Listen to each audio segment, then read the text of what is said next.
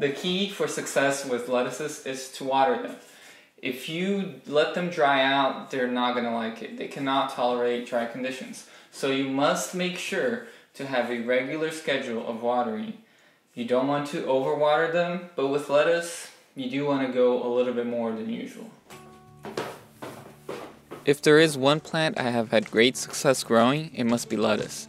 It could be that the soil and climate of all my gardens have been specially suited to its cultivation, or it just happens to be one of the easiest crops to grow. In any case, my experience has been positive. I never had any lettuce crop develop a disease, and the only pests to have bothered them slightly in the past have been slugs, which soon disappeared as I started to mulch my garden beds.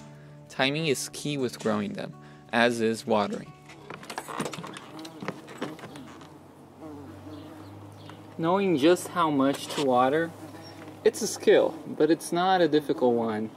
It's something you pick up as you garden. I can usually look at a soil and tell if it's too dry, but if you're unsure, just use your finger. Just get your finger, stick it in the soil, and see if it's moist to the touch. If it is, then there's enough water. If it's not, you should add water. Now, the problem is if you add too much water, you can cause root rot, and that's never a good thing. But in my experience, lettuce is a little bit harder to kill by overwatering, especially if there is a good drainage to whatever, either the container or the bed you're planting them in. It is much easier to kill lettuce or have it stunt and not produce well by not providing enough water. They don't like to be stressed out by drying, especially when they are tiny seedlings with shallow roots. Letting them dry out at this stage can prove fatal. In fact, they are a shallow-rooted crop and therefore need a constant supply of water to produce an abundance of large, crispy, and tender leaves. They do appreciate a bit of nitrogen boost. That is why I've made sure to kill two birds with one stone by top dressing them once or twice a week with a thin layer of fresh grass clippings during the growing season. This feeds them and retains the water close to the roots. But while they are still tiny seedlings, you want them to be free from mulch overhead so they don't die trying to merge. That is why growing them in cups in potting soil first and then transplanting them out is a good strategy.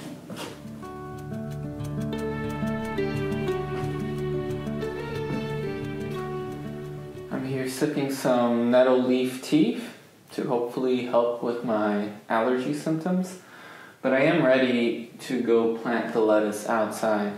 I prepared a second bed and filled it up with soil, and now all I have to do is to transplant the lettuce seedlings that are waiting in the cups. And unlike other more finicky plants, lettuce doesn't mind being transplanted once the time comes.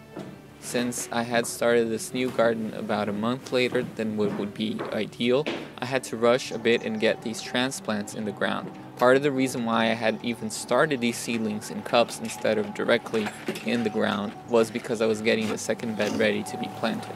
The lettuce is ready to be transplanted, although they're kind of small, but I see many roots coming from the bottom. So the cups did work. However, I think either the container is a bit too small for all of these, or there are too many of them in each. So I might in the future just plant one seed.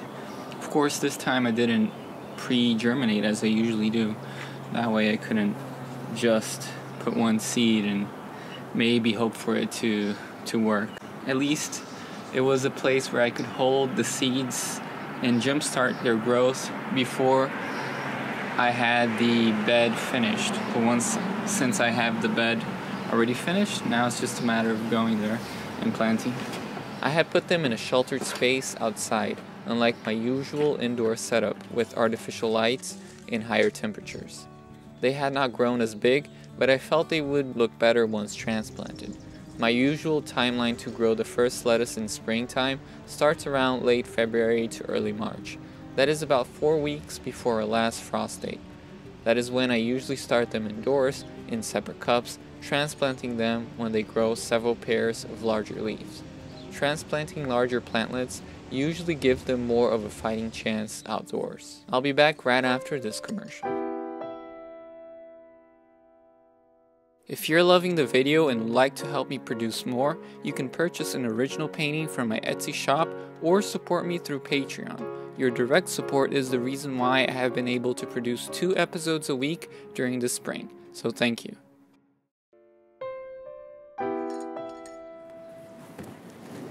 Barring the fact that the cups may have been either too small for the amount of seeds I planted or I put too many seeds in the cup, I think this has worked beautifully.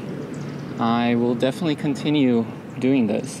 What I'm doing here is I'm planting the clumps of lettuce sort of in groups. That's going to help me when mulching. It's going to be easier. And since this is more of a cut and come again salad style, I think this is going to be easy for me just to pick the leaves or cut with scissors and harvest this. Of course, this group of lettuce will be harvested soon. I'm sure it's gonna really grow now that the temperatures are starting to get warmer. Once I see that it's already past its prime, something else is gonna go into these beds, because these beds are gonna be a high yielding bed system. I can't let anything that's not yielding a lot of salad greens or fruit to stay here for long. Now, I wish I had found some mugs. I think mugs would have been a bit better. Unfortunately, I couldn't find any of those ugly mugs. Mugs would have been closer in size to my previous disposable plastic cup setup, which did work wonderfully, allowing the roots more room to grow. But the main issue was that I had sown this batch in the end of April, and since we were in the beginning of May, I had to be quick in getting them to the ground before summer kicked in.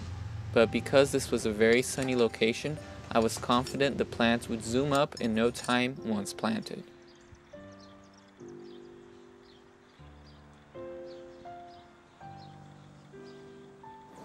I suppose one disadvantage to this is storage. If you don't have much storage space, it'll be kind of a hassle to house all the cups.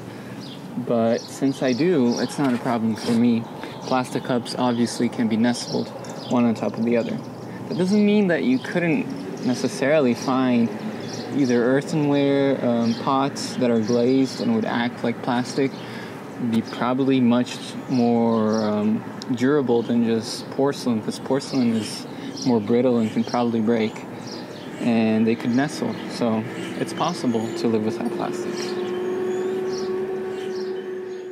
There are a few additional considerations if you want to grow lettuce successfully. The best soil to grow them in will have a slightly acidic pH of 6 to 6.5. I personally don't bother measuring pH since I rather take the intuitive route, and frankly, this is not a production farm or market garden. But since young compost tends to have a slightly acidic pH, adding that to the soil will always be welcome. That is probably why my lettuce loves to be mulched with fresh grass clippings. Ever since I discovered that I could collect grass clippings and use them as mulch, it has made this otherwise mundane chore more bearable. The key to success with fresh grass clippings is to apply it often but in thin layers. That allows the grass to dry up a bit.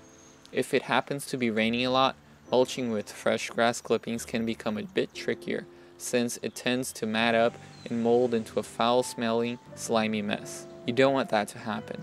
In that case, wood chips work better. But grass clippings provide extra nitrogen that leafy greens just love.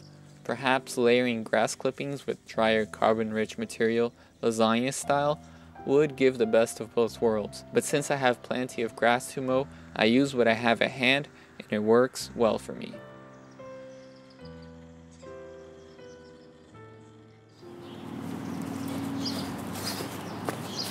I'm sure to have a lot of lettuce in just a few weeks. I'm willing to bet that's the case because I made sure to find the perfect spot for lettuce. And the thing is, you need to have a place that has sun, but not too much sun, because lettuce doesn't like, especially afternoon sun. So on this side of the house, I have sun exposure from around 7 a.m. up until 1 p.m., 2 p.m.